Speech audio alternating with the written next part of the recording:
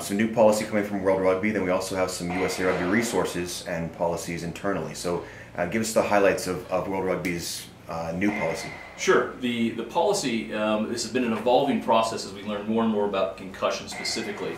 And it's been in effect since before I started, which was 2003 with USA Rugby, and it's evolved to its current state.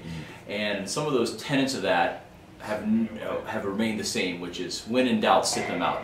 If you have a suspected injury, remove that athlete from play, whether it's training or a match.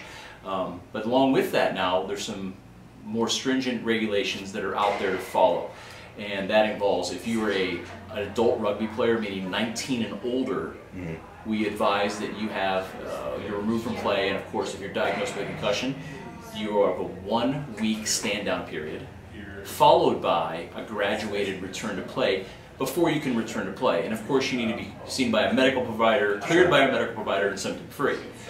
In regards to the youth levels, which is 18 and younger, the same exact policy, remove when in doubt, sit them out, but there's a 2 week stand down period as opposed to a 1. Still go through the graduated return to play, symptom free, cleared by a healthcare provider before you return. The reason for the extended period, it's a developing brain, and we know it needs more protection than the adult at this time, and we're erring on the side of caution. Sure.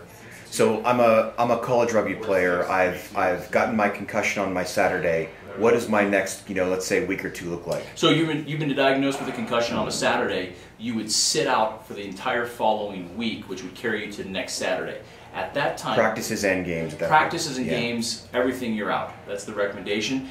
At that point, you can then, based on your symptoms allowing you to, begin your graduated return to play program, which should take about 5 days. We have a day rest in between each step, and on the 6th day you could turn. So effectively you would miss 1 game and return the following, pending you were symptom free and cleared by a provider. Okay. And so youth, we're talking about that same stand down period, only it's going to be probably a 2 game or 2 week period. Exactly, it would be a 2 week miss, stand down before you begin the graduated return to play. And of course we want the healthcare provider or someone help guiding that return to play program in that process.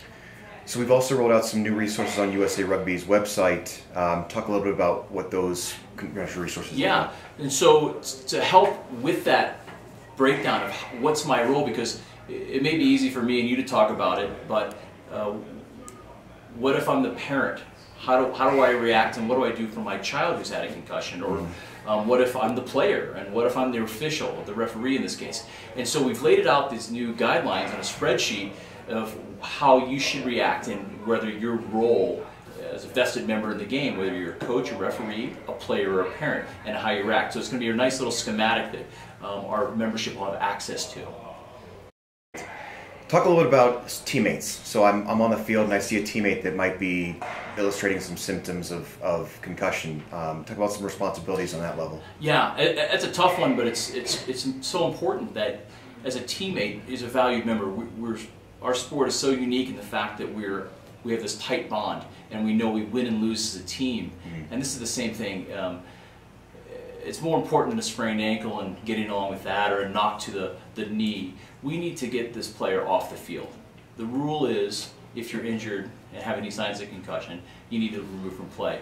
So if you have a teammate that says, wow, I'm a little dizzy, just got wrapped in the head hard, help him make the decision. Notify the coach or the official, timeout, let's get this player off the field. Concussions aren't cool, that's the bottom line. Sure. So there's also then a bit of buzz out there about the brain bin is what they're calling it. So we see it internationally. I guess talk to us a little bit about what that process is. Sure. This has been an ongoing process for us that we've been working closely with World Rugby on implementing, and the correct term is now the HIA, which stands for the Head Injury Assessment.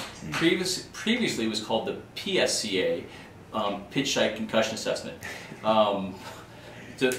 But in simple, here's the rules around it. At this point, it is only approved for elite competition, and it has a whole checklist of items that you have to do to be approved by World Rugby in order to apply it.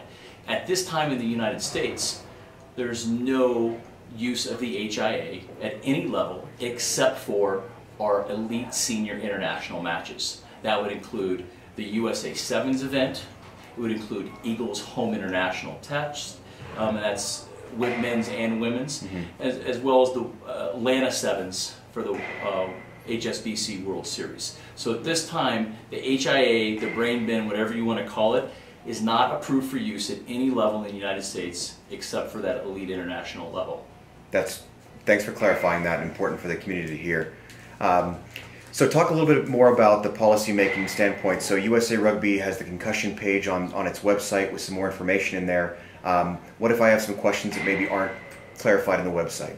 So if there's questions that you don't have, you have after you have the resources, the policy, the regulation, the first step would be to email myself directly, mkeating@usarugby.org. I'd be more than happy to help answer your question. If I don't have the answer, I'll be able to sort the answer that you're looking for.